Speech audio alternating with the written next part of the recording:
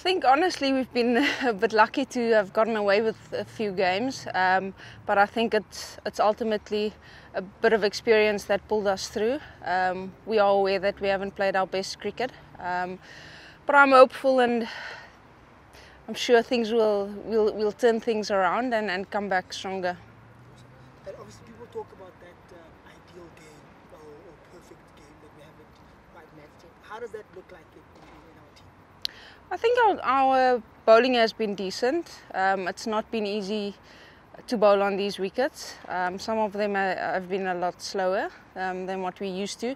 But I feel like if we can just get our batting to come to the party, it will really help a lot. I think I mentioned earlier that in the past year and a half, what has made this team so special is that for the first time in a very long time, the batting and bowling has been absolutely brilliant. So I think it's obviously Wolfie has been doing brilliantly. Last game, Suneki supported her, but I think if a few more can pick up their hands, we'll most probably play our perfect game. Awesome. Now, obviously speaking about Wolfie, just thoughts on her as a batter. Obviously she's still young, but she's come leaps and bounds. Thoughts of her as a batter, and also what you mentioned as well, the growing partnership between her and Sine that's come to fruition in the last few games. Wolfie's always been one of those batters where, as long as she's out in the middle, you still calm while sitting on the sidelines. I mean, for her age, I always said a few years ago, I said she'll be one of the best in the world, and she'll probably break a lot of records going forward. She's just been a banker for us. When she's out there, she wants to score runs every single game. It's amazing to have someone like that in your lineup. And yes, her and Suneki's partnerships have really been brilliant. Like I said, if we get one or two more to just pick up their hands, we'll probably be scoring 280, 300. Awesome. And back to you now. You are obviously quite a consummate professional.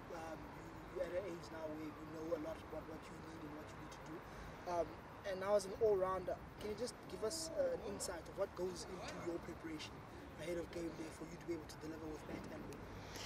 It's hard, I'm not going to lie. Especially in the past, something that I've struggled with is I almost do too much days before matches, and then by the time I have to play, I'm so tired. It's not always easy, I'm not going to lie. I mean, you basically do the work of two people.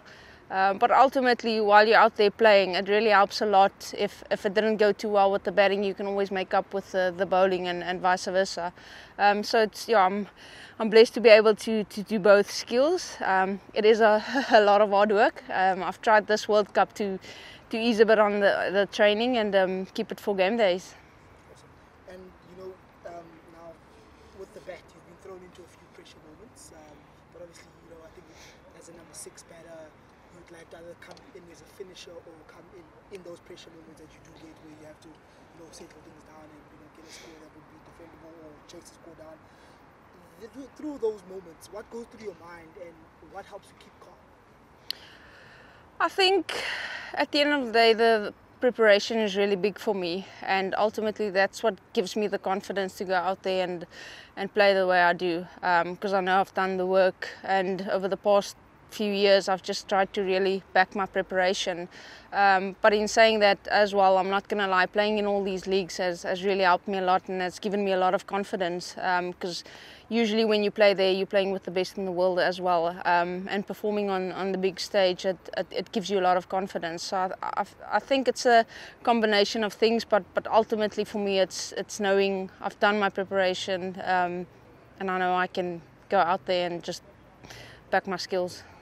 And our bowlers, you're part of a bowling attack that has been quite successful, particularly the sort of front 4 bowlers. You yourself, Ismail, Kaka, and then Klaas have been quite good. How important, firstly, as a group, what do you guys sort of discuss beforehand in terms of how you complement each other, and how important do you think that would be, particularly going into crunch games down the line? I think what makes us so special is that everyone is so different. I think I've mentioned earlier that I'm more a swing bowler, try and bowl line and length. Shibby's full on, just try and bowl as quick as possible. And then Aya's in swing, and Klaas is a bit of in swing and a bit of pace. So I think that that is what makes us special. Like I said, that we complement each other because we are so different. And the fact that we've played so many games, I think especially myself, Shibi and Aya, we've been bowling together for the past, I don't know how many years. I actually had to think about it yesterday that myself and Shibi, I think we've been opening the bowling for South Africa for the past 10 years. And I think we have over 300 ODI wickets. So ultimately that really helps, you know each other. If I struggle today, I know Shibi or Aya will pick up the hand, and again, vice versa. I think it just shows in the play of the match performances that it's been Shibi, Aya, myself. So everyone has their day, and as long as even if it's not going well for you on the day, as long as you just are at 70% of your best, it's good for the team. If anyone takes the time to go to your social media, they will know that you're quite big into your faith. It's something that's quite important. Match day, always either it's a quote or it's a nice touch post. What kind of a role does your faith play in helping you become the Marizanne Kapp that you see out there? I think over the past few months, that's probably why I've done so well. To be honest, I feel like that gives you a different type of confidence. Because a lot of times in the past I would doubt myself, and just during the past few games I've been praying almost every single ball while I was out there batting. And like I said, I think because I know Jesus Christ is with me, it's kind of like you have nothing to lose. Like what can really go wrong? Even if you lose the match, it's just a cricket game, and he's still with you, and you still have an amazing life and family and all of that. Awesome. Now, you spoke about it earlier, your experience in the leagues around the world. Obviously last year you had quite a memorable Big Bash, player of the match at the final. I remember you said you didn't have the greatest performance without the tournament, but obviously when it mattered most, you stood up for your team.